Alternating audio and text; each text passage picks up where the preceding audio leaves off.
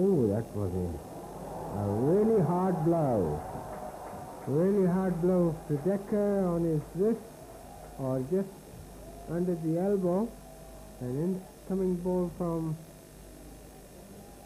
Wasim Akram. Here you see that the rise in that ball. That is Decker. Oh, that's a good ball. Pakistan could damage their ceiling. And that's another good ball from WAQAR YOUNIS. The next bouncer, if he bowls and get out, should have been declared no ball. Should be declared. And that could be out and dropped it.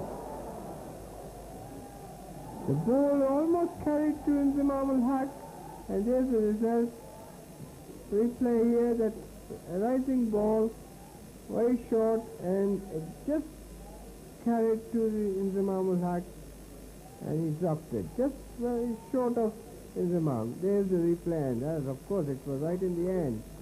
Shoulder height. And that's, again, very well kept by Rashid Latif. Coming up to bowl his first ball. Oh, and that's a big blow to Andy. A grand flower being hit on the face, I think on the helmet, and that's the first ball bouncer received from WAQAR YOUNIS. I think he took his eye off. So he wants to make sure that he doesn't have to chase a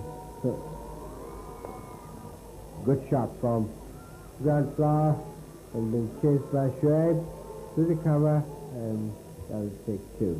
Again, if you can see that by frame, and that will be very useful for us to comment on it. And there's John.